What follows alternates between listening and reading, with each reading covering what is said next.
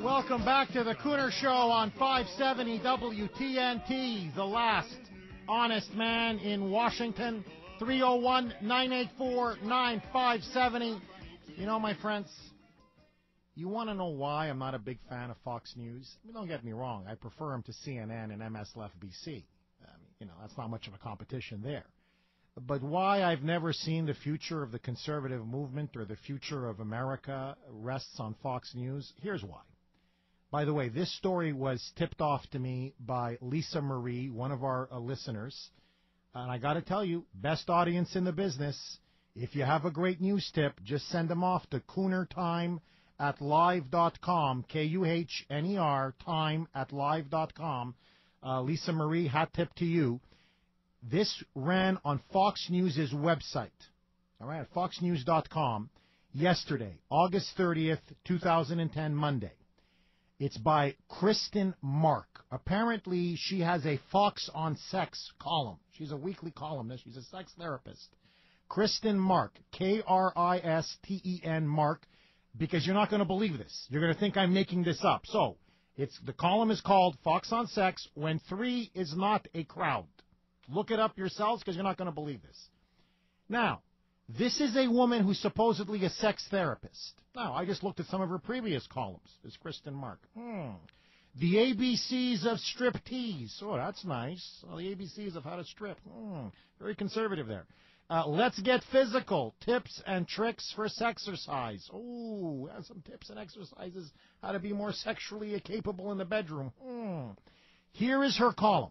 I kid you not. Now, this is the vanguard of the conservative movement. These are the big culture warriors at Fox News. These are the ones fighting liberal secularism and our permissive culture. Here it is. Fox on Sex, When Three is Not a Crowd. Here's her column by Kristen Mark. Is a threesome in your future? Whether it's with your lover, a fling, or your husband/wife, the fantasy of a ménage à trois, as the French would put it, has crossed the mind of many at one point or another, and this week at Good in Bed, I'll be answering questions and talking about the role fantasy plays in stimulating desire. Now, I don't know, people, am I some kind of a Neanderthal? I mean, literally, is there something wrong with me? I've never had a fantasy about a ménage à trois. I've never thought of a threesome. I never thought of having a woman or a man in bed with me and my wife. I never thought of that I wanted a man or a woman to join me in bed. Am I the only one? Am I crazy? But according to Kristen Mark, oh, no. Here she continues. Not everyone is open to it, but you'll be happy to know that many men and women have fantasized about it. Really, what's so happy to know about that? A bunch of perverts getting together for a little orgy? This is now somehow the bastion of conservative values? Unfortunately, Miss Mark continues, most fear judgment by their partners. You think so, huh? Revealing that you're a pervert. You think that would maybe make some people uneasy. But she goes, most fear judgment by their partners, making them too embarrassed to bring it up. Sometimes when we hear our partner has a threesome fantasy, it's easy to feel emotionally hijacked and react brashly. To get beyond this, affirm their desires, assure them that their fantasies don't depreciate their long-term value, their value long-term, and appreciate their openness to experience new things. In fact, any time I've had a partner approach me with the idea, I've taken it as a positive indicator of their comfort level with me, regardless of whether I was willing to partake. An important precursor to threesome talk is twosome talk, she continues. If you can communicate openly about other things sexual, this kind of discussion will be far less daunting. A really viable first step is to enjoy it as a sexy fantasy. Talk about what's sexy about it. Pretend you're going to have one and go and pick out people from a crowd. So basically she's saying, look, first fantasize, talk about it with your spouse, your husband, your wife, boyfriend, girlfriend, and then pretend you're going to have one and go and sit around at a shopping mall, I guess, or a restaurant and look around and say, hey, would you like to do her? Would you like to do him? Because I'm into that person. So make it a sexy secret between you and your partner. It doesn't have to go farther than this to be a real source of sexual stimulus. So just even talking about it, hey, honey, you want to do her? Hey, you want to do him? This already gets the juices flowing, according to Kristen Mark. Based on their reaction, you can determine whether it's something you should bring up seriously or not. In other words, does your partner think you're a sick? Any inkling or interest, leave it as a fantasy and incorporate it into a less risque avenue of excitement. For example, I swear to you, this is on Fox News, sex toys, porn, or role-playing. Now, it goes on, the column is sick, it goes on and on about how to have threesomes, the positive effect of threesomes. Apparently, if you have threesomes, it titillates your sex life, it spruces up your sex life, and in the end, we all have to have a good sex life.